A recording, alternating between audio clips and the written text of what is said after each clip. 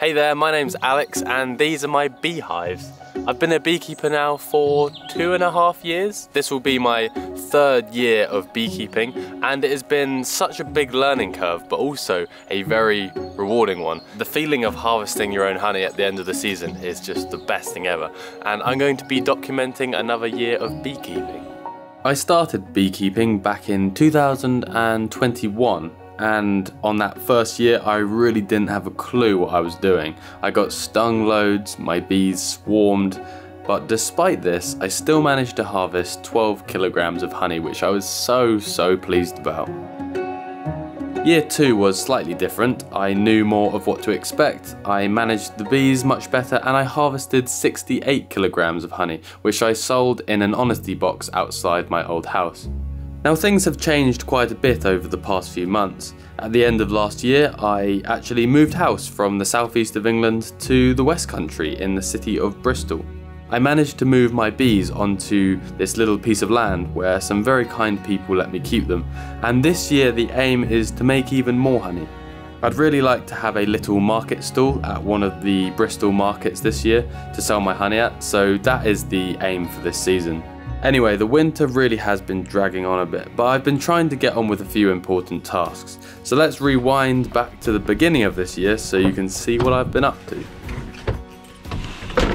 It's not cold out there, it's just really kind of, well, at the moment it's stopped raining, but it's been so wet. But quite mild conditions, which is kind of not great for the bees, because when the weather is warm, it means the bees are active.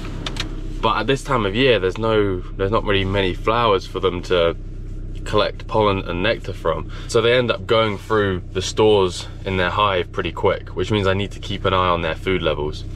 And today I'm going over for my weekly check to maybe top up the food and just check that everything's been okay. There's been a couple of storms recently, so I hope that the hives are still upright.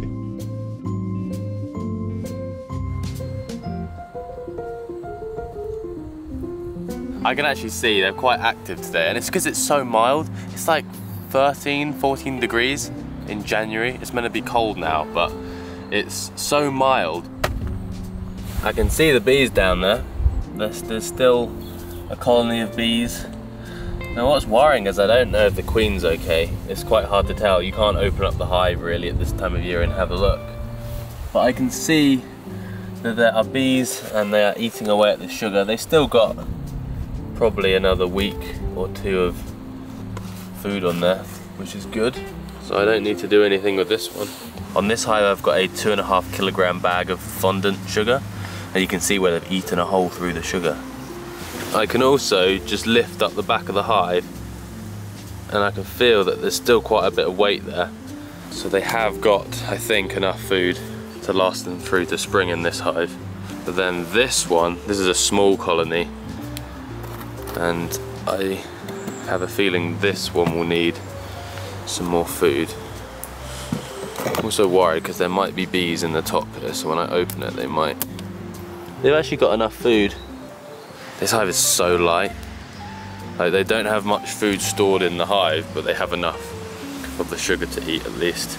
I made this little bench out of scrap wood, so I've got it to sit on and watch the bees. My bee watching bench. Look at this, this must be the first bit of sun we've had in weeks. Climate change, eh? I just hope that my bees survive another few months until the spring, and then we can get on with the beekeeping season, look after these hives. Hopefully they thrive and we get a big honey harvest, because this year we're aiming for more bees, more honey, more wax, more candles, more of everything. I just want more. That's the plan. Hey pigs!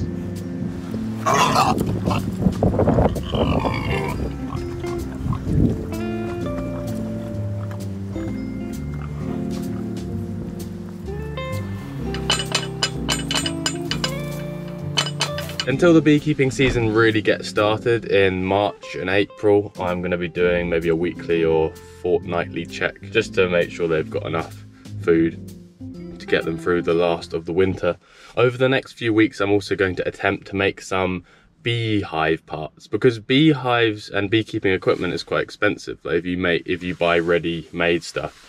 So I thought I'd go to a shop and buy some wood and use my limited woodwork skills to see if I can make some of the beekeeping equipment that I need for this year, just to try and save some money, and also to try and pass some time, because this part of the year is really uninspiring and there's not a great deal to do. Next time I see you will probably be in my back garden making some things out of wood. I have got so much wood in my room. I went to the wood shop today and bought a load of ply sheets, and they actually cut the pieces in the store. So most of these pieces of wood are cut to size already, or maybe half of them, which saves so much work because I don't really have many tools and space to do all the cutting of large sheets of ply. But the main job I have to do is measuring things accurately and then sticking the pieces of wood together to create the beehives. Beehives have to be really accurate. You can't just make any old sized box. They need to have specific dimensions so that the bees can live happily, and so that they don't create comb where you don't want them. There's something called a bee space, actually. It's between, I think, 4 or 5 millimeters and 8 or 9 millimeters. It's a specific size which you can't have any gaps in the hive bigger than that, otherwise the bees will fill it with comb, like beeswax, which makes the job as a beekeeper hard, because then the hive is like clogged up with comb where you don't want it. But if there's a space in the hive which is smaller than a bee space, smaller than that specific measurement, then the bees will fill it up with propolis, which can also be a problem, because if you have a very small gap in something, the bees then fill it with this sticky propolis stuff, which glues it shut basically. Anyway, on the next day where it's not pouring with rain outside and horrible weather, I'm going to go in the garden and do a bit of cutting, do a bit of gluing and screwing, so that we have some new bee boxes. Now, even though I'm not very good at making things out of wood, especially not accurate things, I realised that some parts of a beehive are pretty easy to make. Well, at least I think they are. Because this here, this is a crown board. It's a lid which goes on the top of every single beehive. It has a couple of holes in for like feed holes. In the winter when you want to feed them, you can put food on top so the bees can come through. And then these holes are also used with these things. These are like bee escape mechanisms. So it's like a one-way system for bees. And when you're harvesting the honey, you put these in to get the bees out of the supers where the honey is. Anyway, these crown boards are very useful. You need them in every beehive. It's just a square of plywood and then 4 strips of strip wood around the outside. This is one that I bought, but this has been nailed on or stapled on. I got myself a staple gun thing, so shouldn't be too tricky to make. I think one of these would cost you £20–30. I should be able to make like 5 of them for the same price, so that's pretty cool.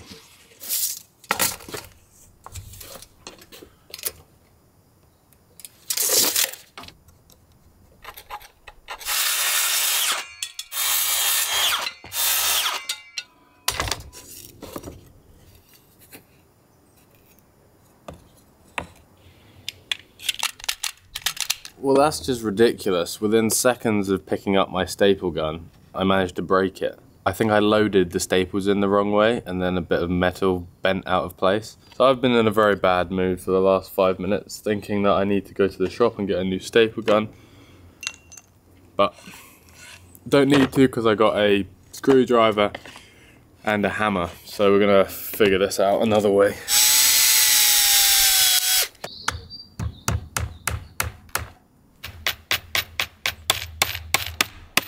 Well, I managed to find enough nails to hit into this board. That's basically what we're going for. Still got to make a hole in the middle of this. But I'm also going to go to the shop and get another staple gun, because it'll be way quicker to just go than like hitting the nails in. What a disaster. Look what I got. A new staple gun. And this one, I managed to not break within the first 5 minutes.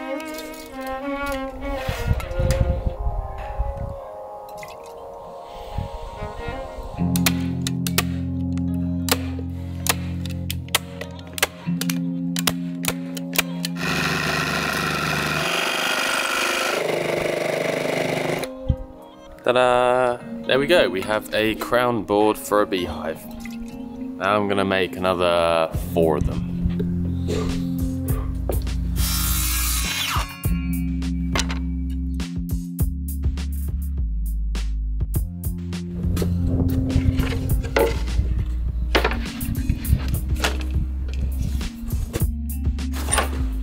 Well, the other day it started raining, and then I had to go back inside because all my tools were getting wet and all the wood was getting wet. So I thought I'd come back out here today. Everything was nice and dry until I got all my tools out here, and now it's raining. So annoying. I'm just gonna go for it and hope it doesn't rain too much.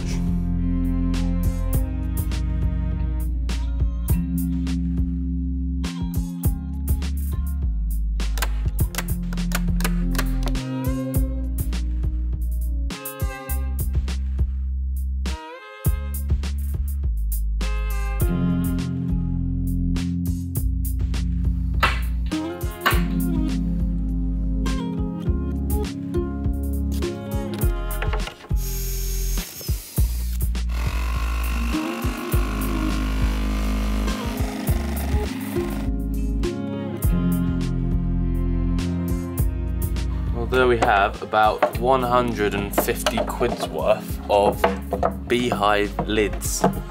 We've got 1, 2, 3, 4, 5, 6 of them.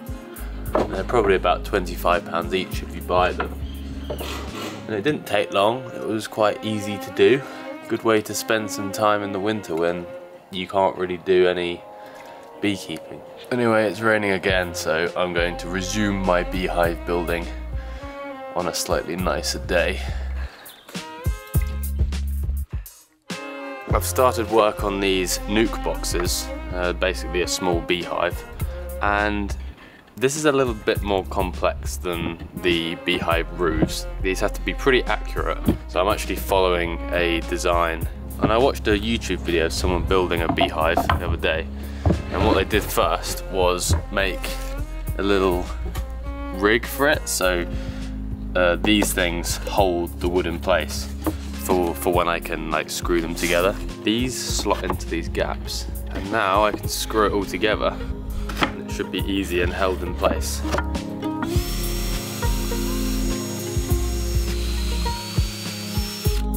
Well, that just happened. Oh my god, no.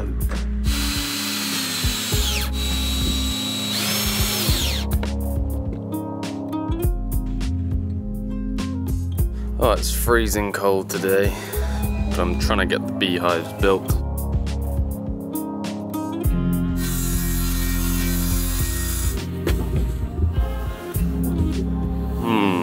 My housemate made me a mint tea.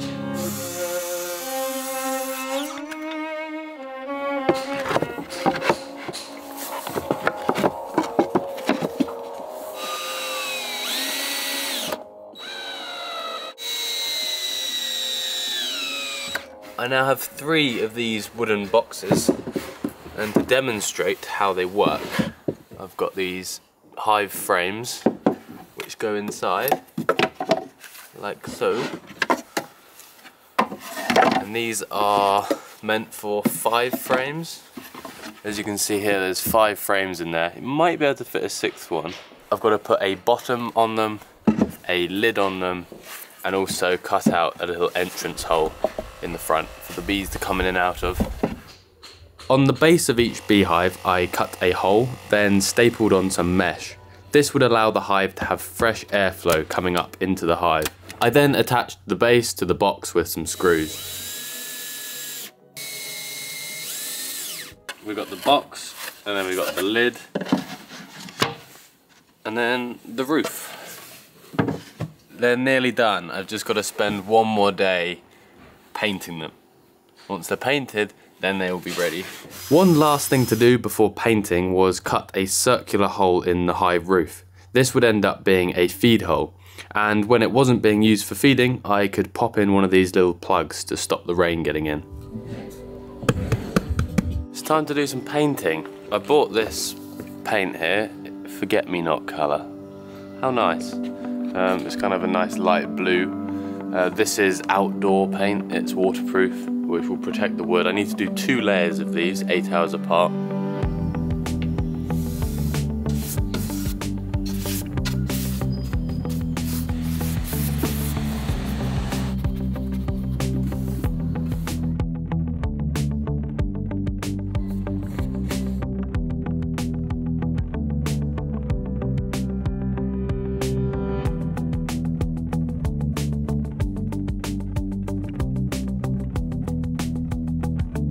So that's the hives painted. I now actually need to do the same thing all over again for the second coat.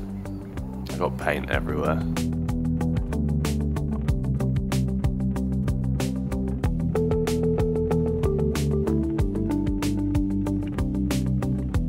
Cleaning isn't something that I've enjoyed much throughout my life, but as I get older, I definitely find more satisfaction in it than I used to. And my beekeeping equipment also needs cleaning. Diseases can build up in old comb, so by removing the old comb, thoroughly cleaning it off, you are reducing the chances of diseases getting into the hive. Also, as a beekeeper, you want to be able to go into your hive and lift out the frames easily. You don't want them to get jammed and stuck. And if you don't clean equipment, the propolis and wax can build up, and it can make just inspecting the hives pretty tricky. I've got a box behind me of things which need sorting. I'll show you what I need to do. So I've got a few old frames. This one, as you can see, the wax is gone. I need to clean out the last bits of wax from the edges, and then I can reuse this frame. I can put a new sheet of wax in. And then these ones have been used for a season or two, and the bees have actually decided for some reason to eat their way through and kind of destroy this frame, and that's not very good because this bit becomes weak and it can end up breaking off like that. But this wax, I'm gonna melt it down and see if we get any good wax for candles out of that. It smells nice. But with this frame, we'll take out the wax, melt it down, and then clean the actual wood. Because look, that's all propolis and wax. That sticky stuff. You see how it's like actually really accumulated at the top there. And then also I've got these feeders. This is what I feed the sugar syrup in. Like in the autumn or the spring, if they need extra food, then I use these feeders for that. And as you can see in there, it's full of, oh gosh, dead ants, mold, and again bits of propolis and wax. And all this equipment will be roughly cleaned off. Like I think I'll try and scrub off most of the dirt, and then it will go into a boiler. This is a 30-litre boiler full of water, and also the magic ingredient is soda crystals. Now most things in the kitchen you can clean with just washing up liquid and water. However, the propolis and wax is super like sticky and resistant to most washing up liquids, and you have to use something kind of stronger and more abrasive. I didn't really believe it at first, but beekeepers told me, like, if you want to clean your equipment, use soda crystals. And I was like, can't I just use washing up liquid? I tried washing up liquid, it did not work.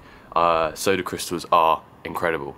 It dissolves the propolis, dissolves the wax, and you're left with very clean, nice equipment. So for a 30-litre boiler, I think I'm going to add 1 kilogram of soda crystals. This will create quite a mild solution, but this, as well as the boiling water, should do the trick. It's quite nice actually how beekeeping is. It's quite seasonal. It means that you have the winter to plan and prep and do things like this, clean equipment. Because if it was always like it is in the summer, which is pretty hectic, you would probably never have time for all the tasks like this. So the wires are trapped in here with these nails, so I need to actually remove this bit of wood. Smells quite nice actually.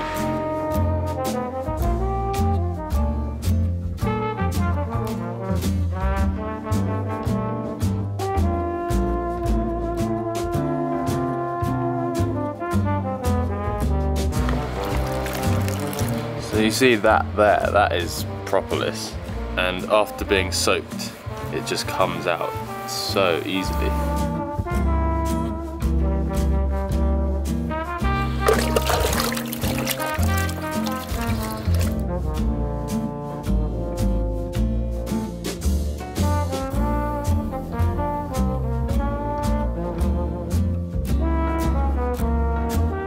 Would you look at that? It is so clean. There was so much gunk all around the frame here, and now it is so clean, perfect, ready to be used again.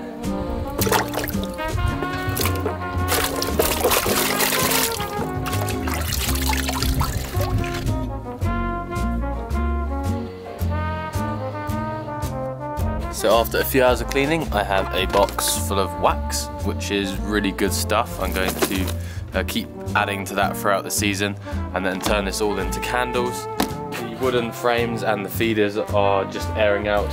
Once they're dry, I'll put them in a box and then into storage, ready for the season ahead of us. There's signs of spring. The bulbs that I planted in this garden a couple of months ago are starting to come up. We've got crocuses, daffodils, tulips, snowdrops, snowflakes, and some alliums. Things are slowly waking up. I feel good after this day of cleaning. It's one of those jobs which you know needs to be done, but you don't really want to do it. But it feels good now that it is done.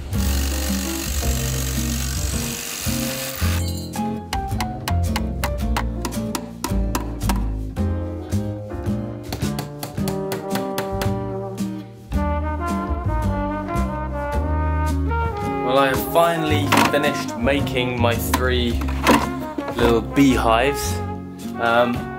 It took me way longer than I expected, and it would definitely have been cheaper just to buy some of these from online.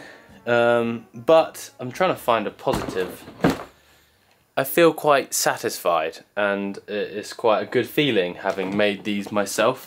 Will I do it in the future if I can find a slightly cheaper way of making these, and also if I had maybe a workshop or a bit more space and a few more tools, then I might consider doing this again, because it was quite a lot of hassle trying to build these in my bedroom and in the little back garden.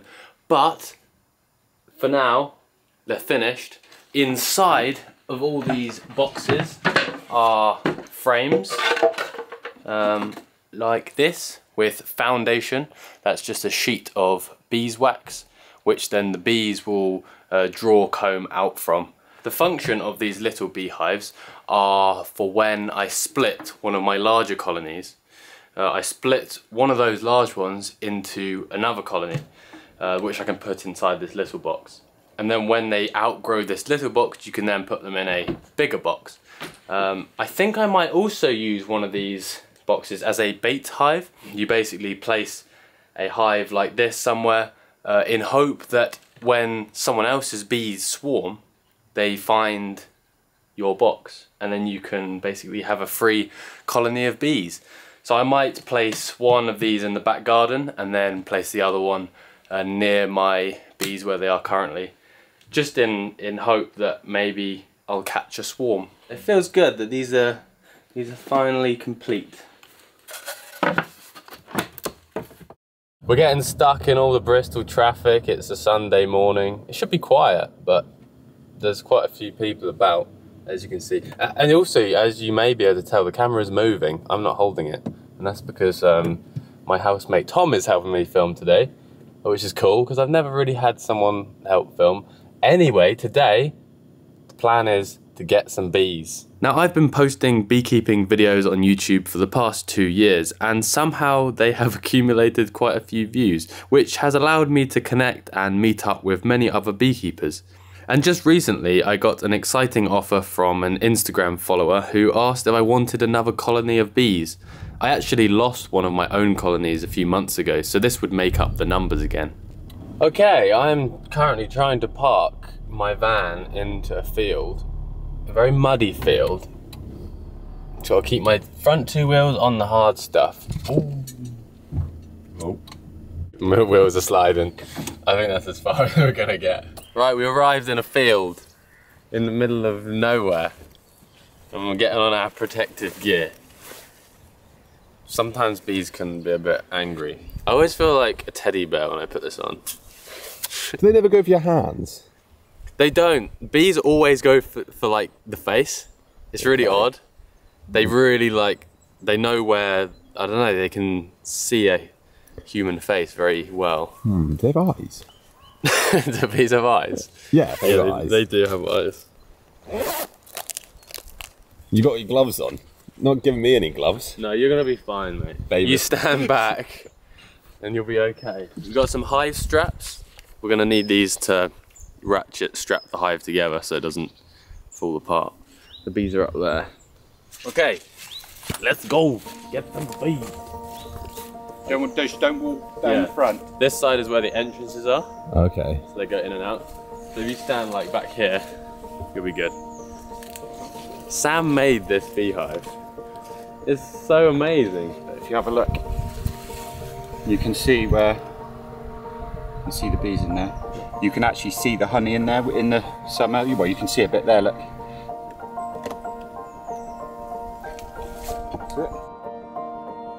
Really nice and tight, I think. We don't want them escaping in the car. That is not what we want. Yeah, I imagine it's going to be quite heavy. It probably is going to be, and it's going to be top heavy as well, because all the honey and everything is all. It's all at the top. At the top. That's it.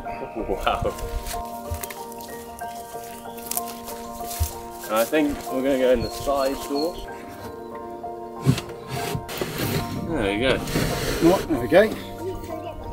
Nicely behind my seat, Alex. Yeah. We've got the bees in the car. Goodbye. Go left at the top, follow the road all the way down, and then you'll be back on the main road. Thank you. Thank you. All right. We've taken the bees hostage. They're in the back, blindfolded. Now we just have to bring them to their new home and let them free.